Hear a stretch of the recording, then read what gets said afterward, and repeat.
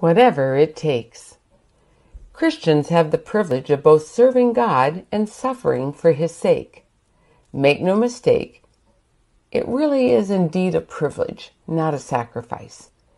The Bible tells us in Philippians 1:29, "For it has been granted to you on behalf of Christ, not only to believe in Him, but also to suffer for Him." And Mark 8:35 says, "For whoever wants to save their life will lose it, but whoever loses their life for me and the gospel will save it." A follower of Christ can expect trials and tribulations. This journey here on earth is not easy, and you can be sure that the devil will do everything in his power to make your life miserable.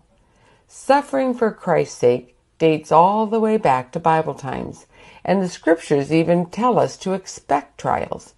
In John 16:33 we're told, "These things I have spoken to you, that in me you may have peace. In the world you will have tribulation, but be of good cheer. I have overcome the world."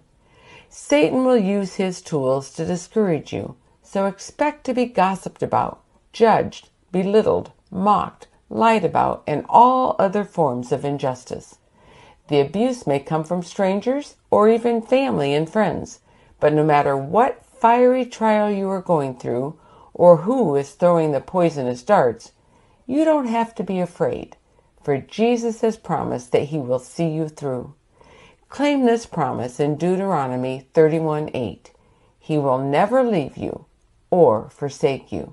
Do not fear or be dismayed. Whatever it takes, choose to serve Jesus.